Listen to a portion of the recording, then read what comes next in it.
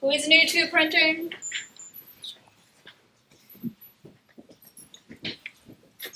This one actually.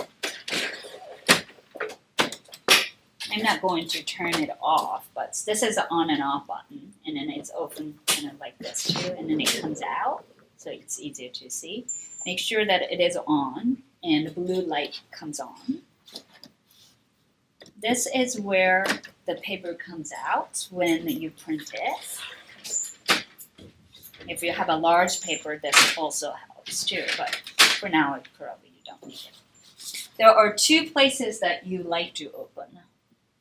You feel like you like to open. This is what you really need to open. This is where you sneak in and then see what is going on, if it is really printing or not. But I wouldn't open this because the dust gets in, and if the dust is on the surface of the printer, the paper, the ink gets sprayed on the dust, and the dust peels, and you see the white.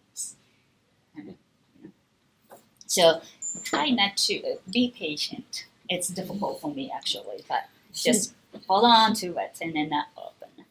This paper, this side, and this side. This side is a printable side, and this is always what you like to see. If you see a writing Epson, that is you have to think that, well, it's not right. So this is what you like to see. Epson side. It's back. Glossy side, printable side towards you. Okay? And then this may say something different than what you set up, but don't worry about changing anything on this old sheet, the sheet feeder part. Just go ahead and go back to the home page. Just bring it back to where it was. Okay? So the paper is set. Make sure that this guide is nice and tight enough so that it won't get skewed.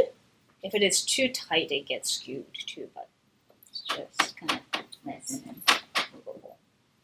Now, you like to go in here and then print.